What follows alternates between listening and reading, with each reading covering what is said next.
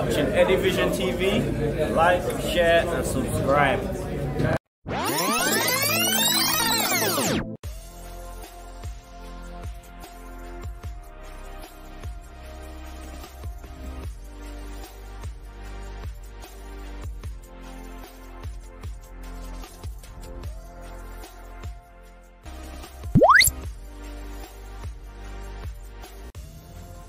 Greetings viewers and subscribers.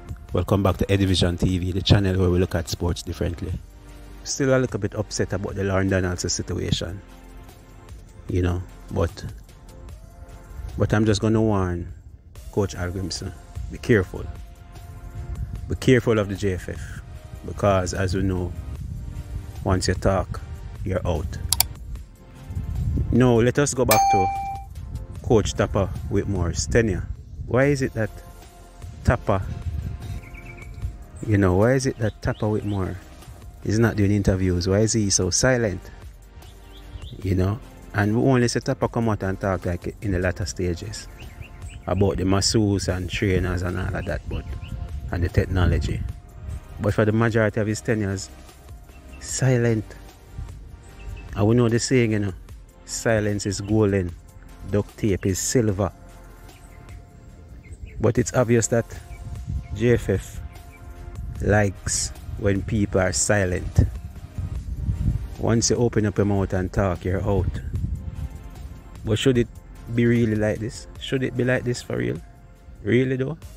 In 2023, a coach's future is dependent on whether he talks or not, and not really the results. I mean, with Tapper though, he was a perfect coach for the JFF. Don't talk much and seem as if he was being controlled. And these are just my thoughts. No confirmation obviously, but it is what it is, and persons will agree on that. Paula Hall took the side of the players, talked up for the players.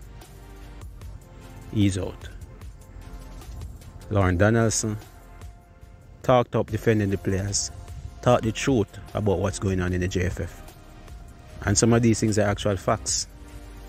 If the GIRLZ can come out and can talk about what went wrong with certain situations, example, the gears, the equipment being late. He came on radio, said that it was an internal issue.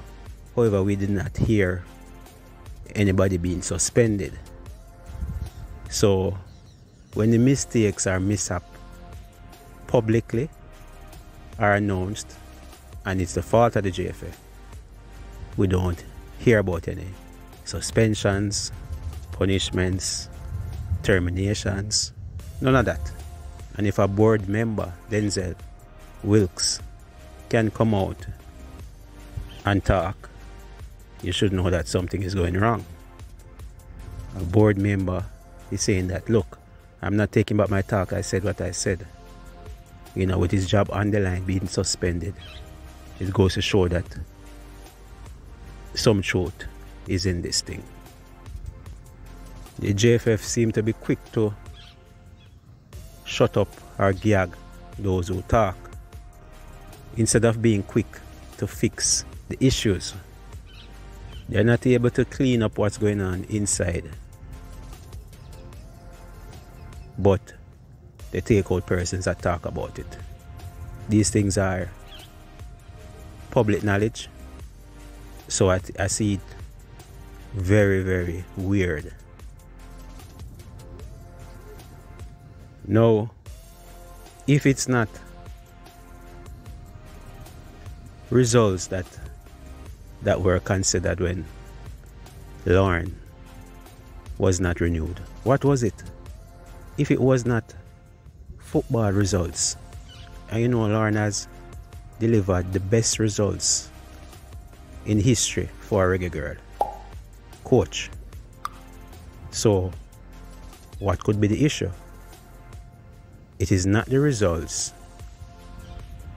So what is it? The pay is asking for too much. The salary was too much. Tell us, because when we get the answers inside, that is not football reasons, when he comes out now and talk about the bus situation, defending the players, and the lackluster performance of the JFF, it's a problem. So is the JFF really just trying to defend their image? So anybody talks badly about them, they're out? Is it an image thing? Is it about respect? Is it about loyalty? Obviously, you must be respectful of your employers. That's obvious. But the coaches are in the spotlight and they will be asked questions. Questions which has to be answered. JFF, do you want the coaches and members of the board to come out and lie? But the world can look on and say it's not footballing results. Was Lorne that bad to the JFF? He's now being recruited by other countries. There are talks of the USA, that's maybe a long shot. But there are other candidates out there that are looking for the talents of a Lorne Donaldson. So Coach Hallgrímsson, look out. You already, when you just got here, you mentioned the condition of the field, infrastructure in Jamaica. You maybe need to leave it there.